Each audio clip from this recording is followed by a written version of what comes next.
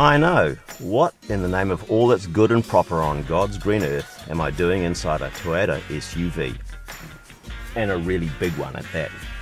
Well, it's a Toyota Landcruiser Prado VX Limited, which means I get a little piece of wood on my steering wheel here, some leather under my bum, and a few other nice little pretty bits inside. But the main appeal of this car for me is the fact that it's still with us, it's still on our roads. And this is a 2018, but its DNA can be traced directly back to 2009, which is like prehistoric in vehicle terms. So I want to know, what is the enduring appeal of the Land Cruiser? And the only real way to find that out is to drive the beggar.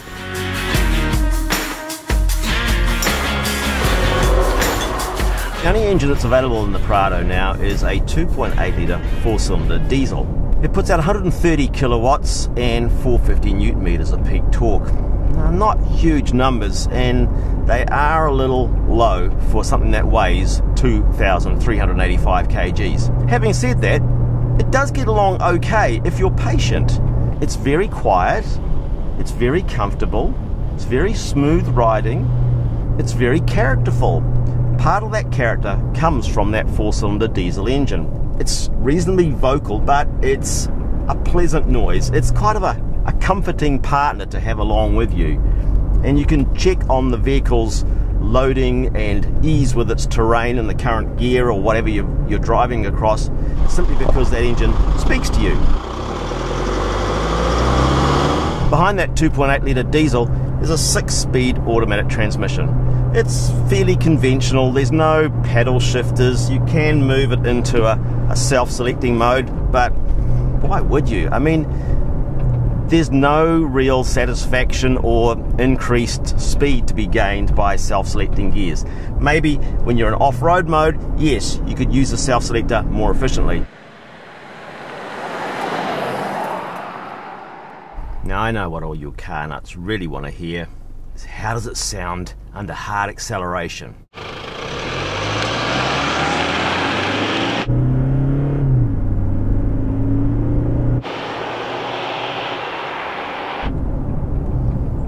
Not fantastic.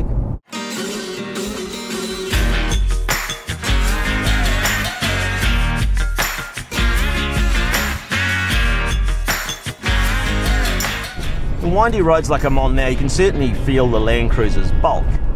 But it's not onerous to deal with. The steering's nice and light, there's not a whole bunch of body roll. Mainly you're noticing that the tyres are got a really tall sidewall to them. But everything's sort of well calibrated to travel you around, you know, in the right frame of mind. You can't drive it like a sports car. Well, you can try, but you're going to be really, really disappointed and probably really, really scared. So treat it like it's designed to be treated, which is a very versatile, go anywhere with everything on board type of vehicle. And it's a real delight to be in, actually. I'm not going particularly fast, I'll admit, but I don't have a desire to go fast. You know, some cars, they have quick throttles and lots of sporting potential in their chassis, and you want to push them to the limits to find out how fast you can go. But you don't have that desire in the Land Cruiser. You don't want to be in a hurry.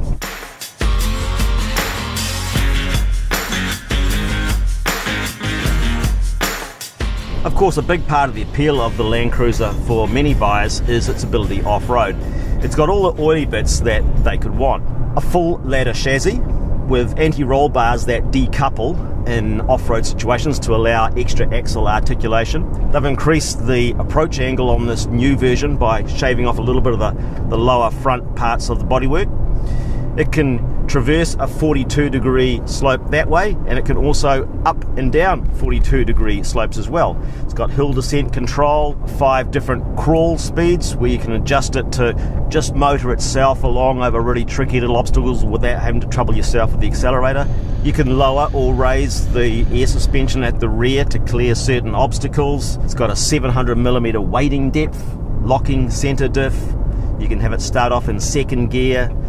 It's got a multi-terrain system where you can fine-tune what surface you're driving over into the car's computers. So for off-roaders who want to take the family into the gluggy and hard-to-reach places of the planet, Land Cruiser is ideal. I'm not actually supposed to be off-road in this vehicle. It's on loan to me from Toyota. and I'm not going to take it into areas where it's likely to get damaged. But I thought it only fair that we have a little bit of four-wheel drive footage in the video. So yes, ladies and gentlemen, it actually is a four-wheel drive, and it does go through puddles and through sand. Good.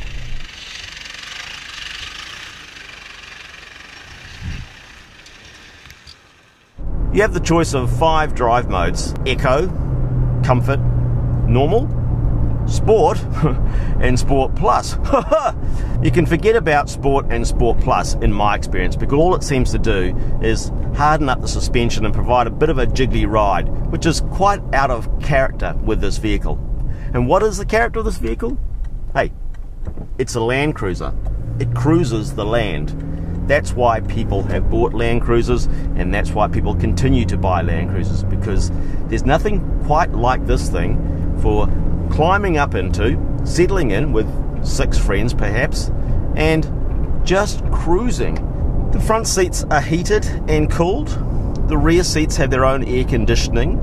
They also have their own Blu-ray DVD player, and behind the rear seats there's another couple of seats which can electronically be raised up out of the floor and accommodate, yeah, actually an adult. There's even a little heavily convexed mirror up here so you can see all the people. Jeremy, you leave Melissa's pigtails alone. It does have autonomous emergency braking with pedestrian assist, but heaven help any pedestrian that gets whacked by this. I've got a feeling that big groove in the middle of the bonnet on this version, which looks like the guttering down the side of a bowling alley, will just help your pedestrian's head roll nice and neatly right up the centre line of the vehicle. Yes, $92,000 is a lot of money, and it buys you a lot of other options to consider. And some of them will invariably be better on-road than this, and some of them will be faster, and some of them will have more technology inside or a higher specification. But when you look at the Land Cruiser Prado and take it for a drive, I've got a feeling it's going to get into your head like it's got into mine. It's just unpretentious, trusty, reliable, and it just becomes a bit of a friend. Now those attributes might not sound that exciting, but if you're buying a vehicle for the long haul, like several 100,000 kilometers, you still can't really go past a Land Cruiser Prado.